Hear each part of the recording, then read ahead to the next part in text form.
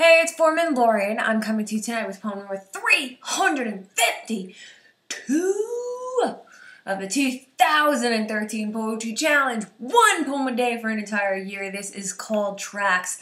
I saw this crazy story on the news today that this blind man fainted and fell on a subway track today, and his dog actually pulled him to safety kind of under the train as it went by, and then they both survived. The dog was cut up, and the man was sort of, bruised and battered, but anyway, they both survived, and it was like the coolest story about someone saving someone else. So anyway, this is called Tracks. I've been blinded by sights with no dog on the tracks. I've been stressed and I guess I can't vent and relax. Built up in my grass lessons with lessons learned. Cause I'm holding down weight with no calories burned. My tables are turned and I'm earning my stripes. Cause I've been to the burn with the words that I type. Now these tears I don't wipe, and I like what I see. Cause my view has been cleared and I'm finally me.